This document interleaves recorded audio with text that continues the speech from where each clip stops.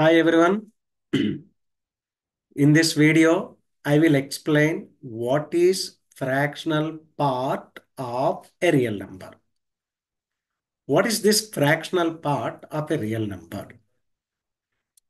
Every real number can be expressed as sum of two things. One is an integer, another one is a fractional part. Fractional part like 1 by 100, 2 by 1000, 3 by 10,000, like that. This fractional part is never negative and it always lies between 0 and 1. It can be 0, but it is not at all 1. So fractional part of a number always lies between 0 and 1, excluding 0 but not 1. For example, you take 2.5.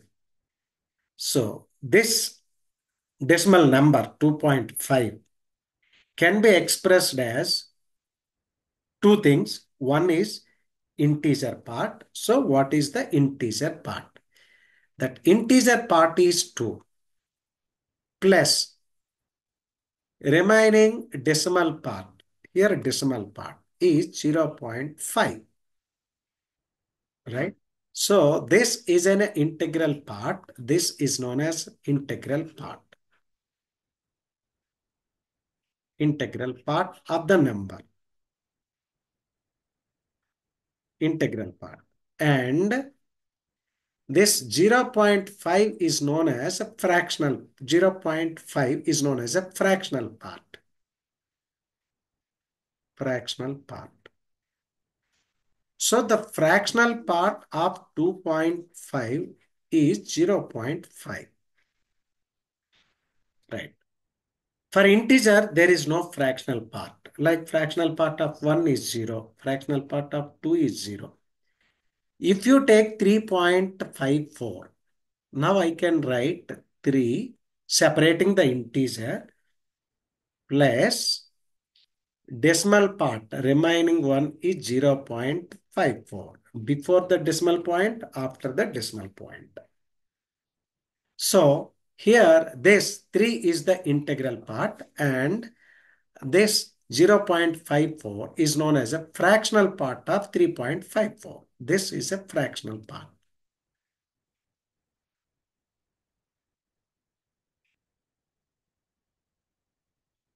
Of 3.4, of 3.54. What will happen if we give a negative real number? What will happen if we give a negative real number? As I said before, that fractional part can never be negative, and it is always lies between 0 and 1, excluding 1.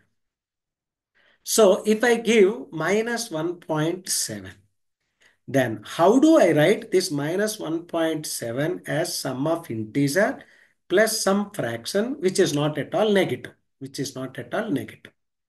So look here, I can write this as minus 2, okay, plus how much should I add to the minus 2 to get minus 1.7? So I have to add 0.3. So minus 1.7 is expressed as minus 2 plus 0.3. This 0.3 is the fractional part of minus 1.7. This is known as a fractional part. Similarly, if you take another example, minus 2.53, this I will write minus 3 plus 0 point, this is a 47. So this is known as a fractional part. Now we can define what is fractional part of a real number. So as we have seen now with several examples that every real number can be expressed as two things. One is an integer Another one is a fraction f. So here you see, suppose x is a real number. X is a real number. Okay. Such that x is expressed as x equal to some integer plus f. Some integer plus f. Where n is an integer and f is a fractional part. F is a fractional part. As I have discussed in the greatest integral part, here, integral part of x, we take only integer, that is n. This is the greatest integer function. Now, what is fractional part of x? Fractional part of x. Fractional part of x is here, it is an f. It is an f. Fractional part of x is f, denoted by, there is one and only one notation. X is enclosed by flower braces, flower brackets or curled brackets. So fractional part of x is denoted by x enclosed by two curled brackets or flower brackets. Therefore, that fractional part of x equal to, this is nothing but small f. Okay. From this, what is small f? Small f equal to, we can write x minus n. But what is n? What is n? N is nothing but integral part of x. So this is nothing but x minus integral part of x. What do you call this is? This is integral part of x. Integral part of x. So therefore, we have defined that what is a fractional part of x.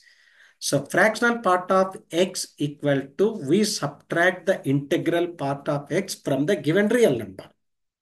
We subtract integral part of x from the given real number. Therefore, fractional part of x now, therefore, y equal to fractional part of x equal to x minus integral part of x. This is the definition of fractional part of x, where that fractional part of x always lies between 0 and 1, including 0, excluding 1. It is never negative. For example, example 1. What is fractional part of root 3? If I ask what is fractional part of root 3? Okay. Fractional part of root 3 is equal to, according to the definition, you write root 3 minus integral part of root 3. So what is integral part of root 3? It is 1. So therefore, fractional part of root 3 equal to root 3 minus 1. Don't write any finite value. Right? In this decimal part, there is no end of digits and there is no recurrence of digits. So it is an irrational number. It is non-recurring and non-ending decimal part. Similarly, if we ask what is the fractional part of pi, don't write pi equal to 3.14 and fractional part is 0.14. You write that according to the definition, pi minus integral part of pi. This is equal to pi minus 3. This is the fractional part. Its value belongs to open 0 to 1. Similarly, if we ask what is fractional part of E, fractional part of E equal to approximate value of E is 2.718. You write E minus integral part of E, where integral part of E, that is the integer part of E, less than or equal to E. So E minus 2.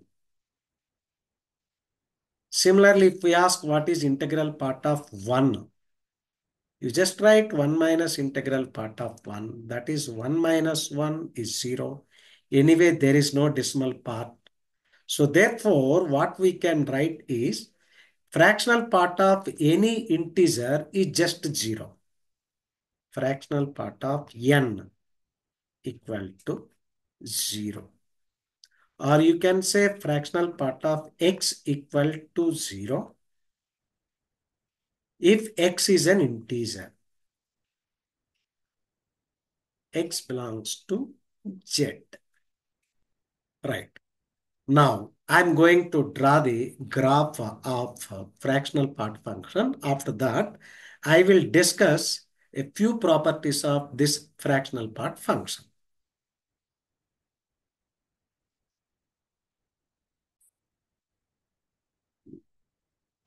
Here is the exact definition of a fractional part function.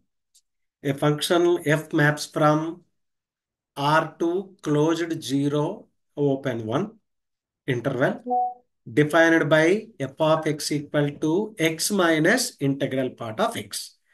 We subtract that integral part of x from the x.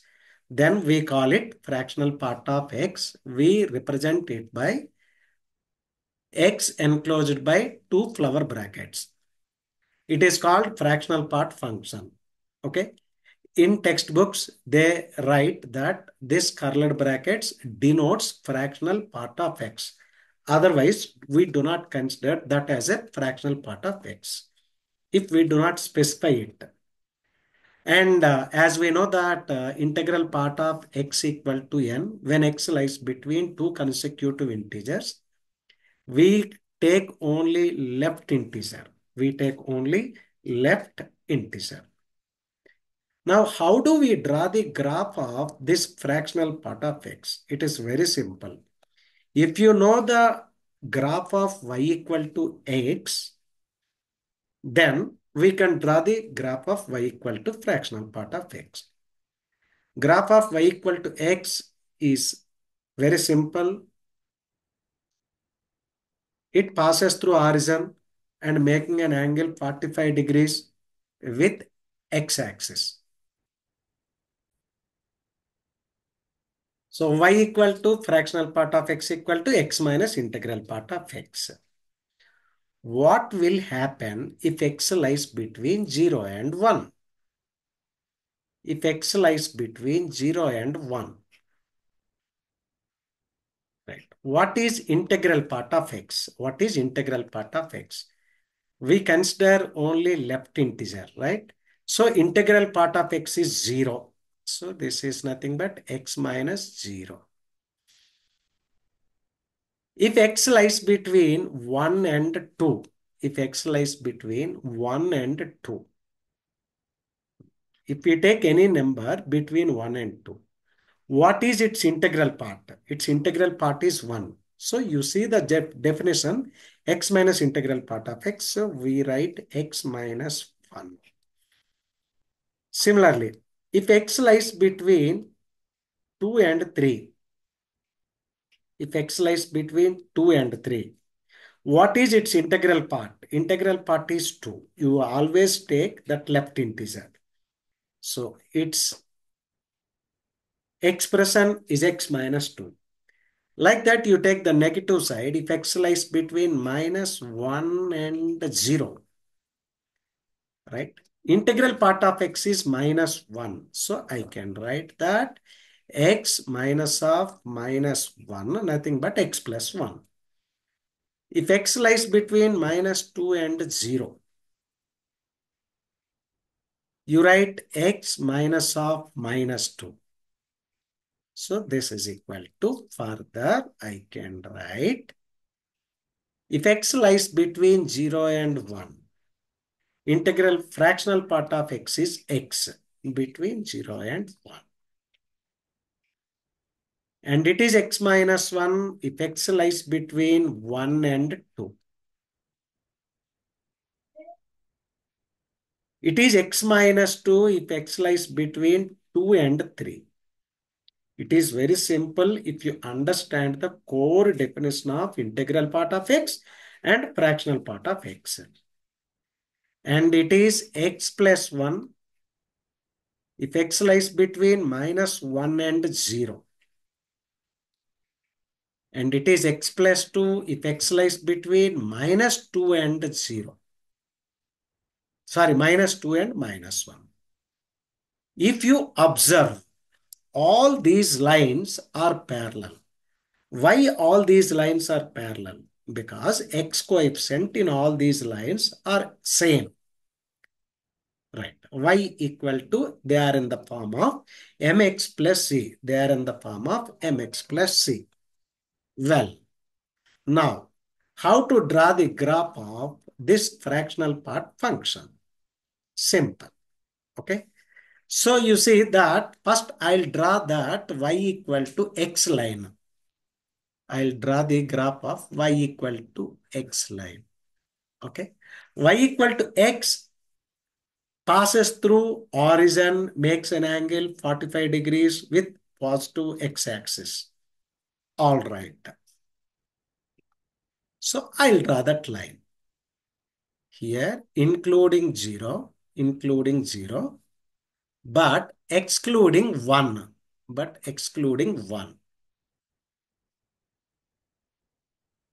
Up to here. Nice. So here, this is the fractional part of x. You will not get 1. Output of fractional part of x is never 1. Its value always lies between 0 and 1, including 0, but not 1. Now it makes an angle 45 degrees with positive x-axis, and this is y equal to x line. Now we want to draw the y equal to x minus 1. What is x-intercept? X-intercept is 1. If you put y 0, then you will get x-intercept.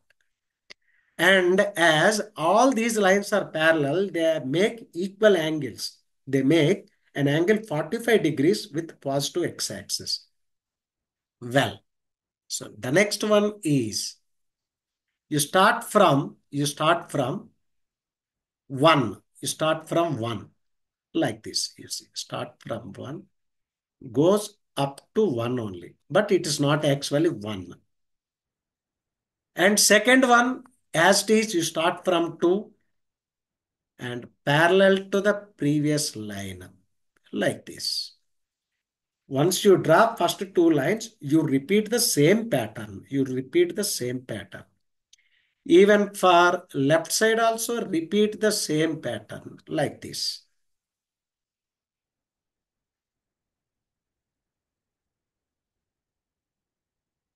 This is y equal to x plus 1 line.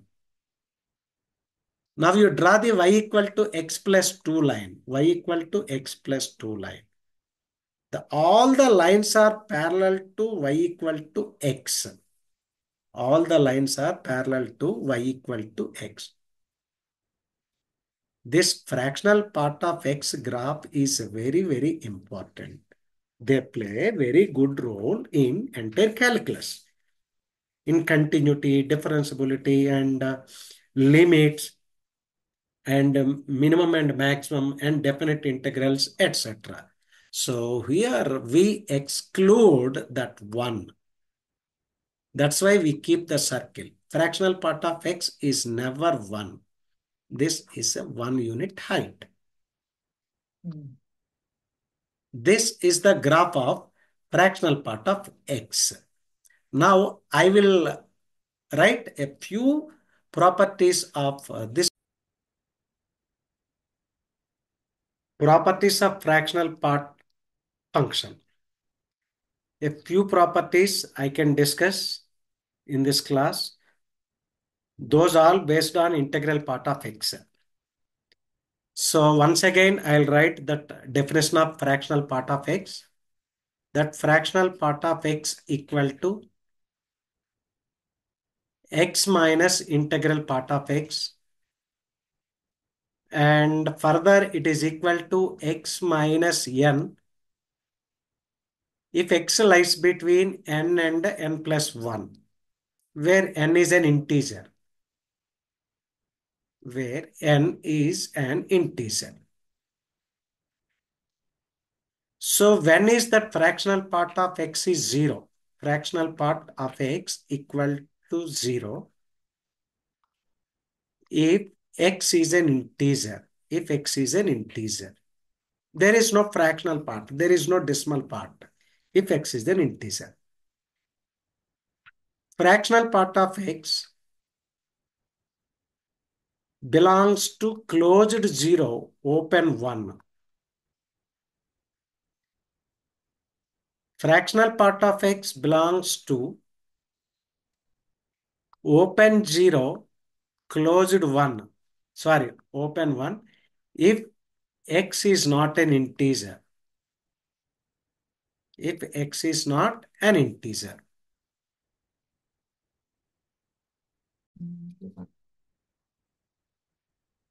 Fifth property is very important, that fractional part of x plus k, where k is an integer. K is an integer. Fractional part of x plus k equal to fractional part of x. You can bring out k if k is an integer. K belongs to z. Proof is quite simple. Proof. According to the definition of fractional part of x, we can write fractional part of x plus k equal to, okay, x plus k minus integral part of x plus k. As k is integer, we can bring out k from that integral part of x. So this I can write x plus k minus integral part of x minus k. Now k is cancelled. We got x minus integral part of x. So this is nothing but fractional part of x. So fractional part of x plus k is nothing but fractional part of x. Remember, this property is very, very important. I'll give you an example based on this fractional part of x plus k equal to fractional part of x. Oh, sorry. This is a fractional part of x. There is no k, right? One example. For example, what is fractional part of x plus k by, for example, you take 2024, where k is running from 0 to 2023. What is the expression of this summation? Sigma k equal to 0 to 2023, fractional part of x plus k whole by 2024. Well, this is quite simple. We can use that property 5, fractional part of x plus k equal to fractional part of x. So here I'll write that 1 by 2024 out, and then sigma k equal to 0 to 2024. Okay. So this fractional part of x plus k, I can write fractional part of x. Now this fractional part of x is not at all depending upon k, right? That you can think of as constant. Well, so you write that fractional part of x bring out of the summation because it is not at all depending upon k. And then sigma k equal to 0 to 20, 20, sorry, this is up to 2023. You write 1. So we have to add 1 how many times? 20, 24 times. So this is equal to fractional part of x by 2024 into 2024. That we got fractional part of x. Finished? So if you know the simple properties of greatest integer function and fractional part of function, then we can solve the questions. And I won't teach much and deeper properties in this class. Fractional part of minus x equal to, what is fractional part of minus x? That fractional part of minus x equal to, according to the definition, minus x minus integral part of minus x. If you can remember the definition, not definition, that how to write integral part of minus x. If x is an integer, there is nothing to write, right? So I can write minus x minus of minus x if x is an integer. If x belongs to z. When x is an integer, then integral part of minus x is minus x. What will happen if x is not an integer, other than integer? Then integral part of minus x is nothing but minus 1 minus integral part of x. If you listen that previous class, greatest integer function, class 2, right? Properties of greatest integer function, then you can understand fractional part of minus x. So further, I can write, you say that this x will be cancelled. So fractional part of minus x is 0 if x is integer. There is no fractional part. And here you see that minus x plus 1 and plus integral part of x. If x is not an integer. All right. So further I can write this is equal to integral part of fractional part of minus x is 0 if x is integer. You see here, this is minus x plus integral part of x, nothing but 1. If you take negative common, then you will get 1 minus fractional part of x. This is if x is not an integer. So roughly, I'll draw this fractional part of minus x graph.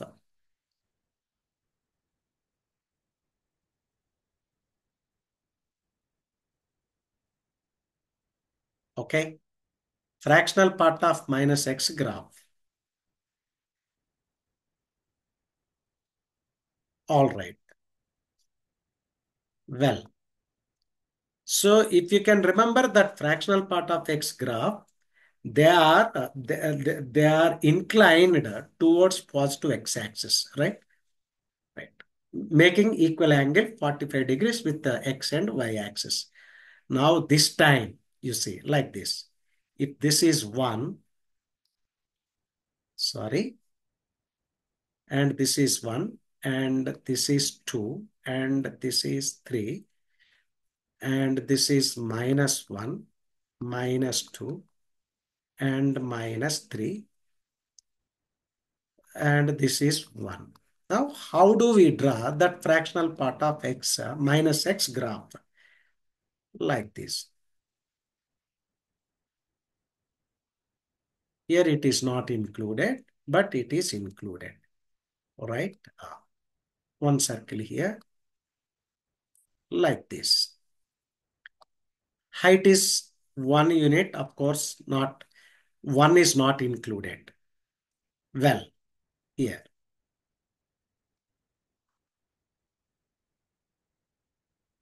Like this.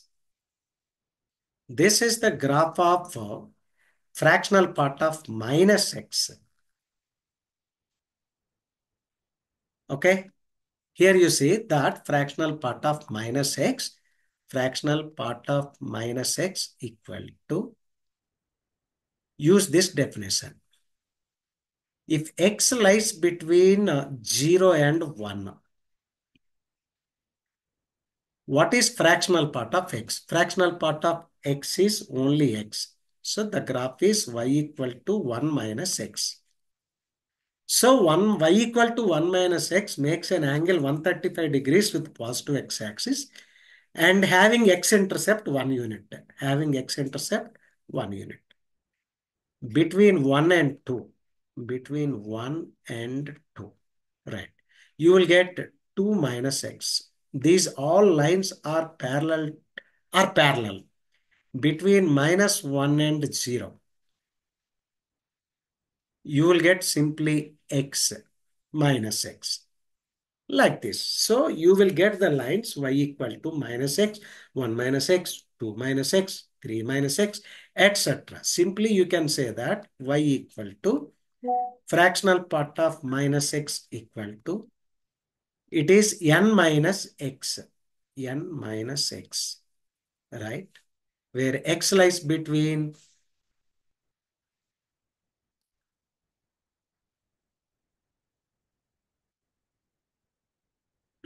x lies between, you see, if x lies between 0 to 1, then it is a 1 minus x, right? Like this. So I can write that n plus 1 to n. Let me verify it. If you take n equal to 0, if you take n equal to 0, okay, I'll verify it. You verify it. Here, x lies between n minus 1 to n. If n is 0, if n is 0, you will get y equal to minus x between minus 1 and 0. If n is 1, you will get 1 minus x between 0 and 1. So you must know how to draw the lines of y equal to mx plus c. So in the next class, I'll discuss deeper properties of fractional part of x, and then I'll solve a few questions of previous JEE main. Thank you. Watch the video, subscribe the video, my channel. Thank you very much.